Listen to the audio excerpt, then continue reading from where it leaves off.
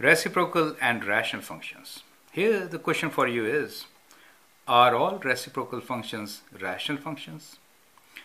I'm Anil Kumar and I found this question very difficult to answer, mainly because in the textbook, those who are doing MHF 4U, reciprocal functions is kind of the beginning of rational functions. So students get an idea that all the reciprocal functions are rational functions. So let's have a look at it and try to understand.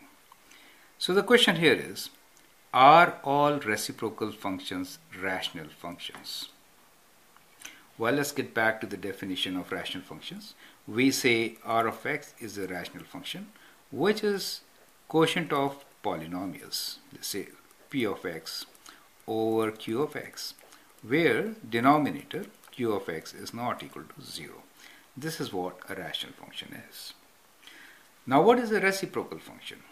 Reciprocal function, let me write that also. Reciprocal function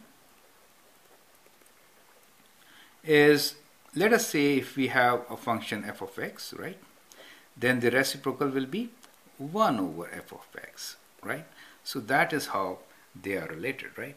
So reciprocal function of f of x is 1 over f of x. So that is what the reciprocal function is. So let's take some examples, correct? So if I have function, let us say, let me write here 2x minus 1.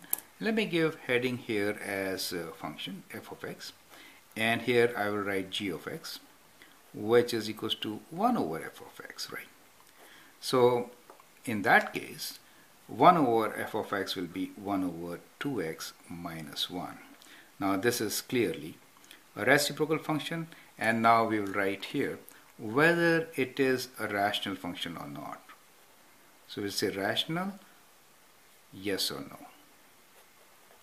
Okay, so what we get here is it is indeed a rational function.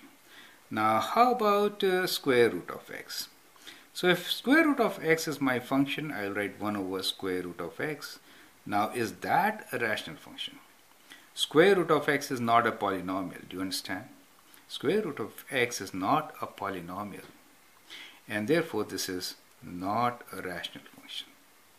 Similarly, I could have 1 plus 2 to the power of x, and then the reciprocal will be 1 over 1 plus 2 to the power of x, which is not a rational function, right? So the answer is no for these two.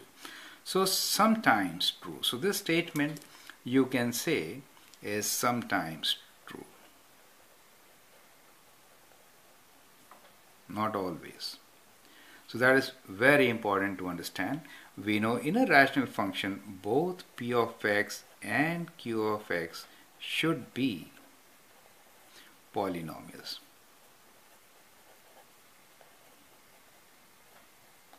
Understand that part, okay? So we're talking about reciprocal function, and the whole idea of that chapter, being the very first chapter under rational functions, is to explain you how to sketch graphs from a reciprocal of a polynomial function and move forward, kind of, right?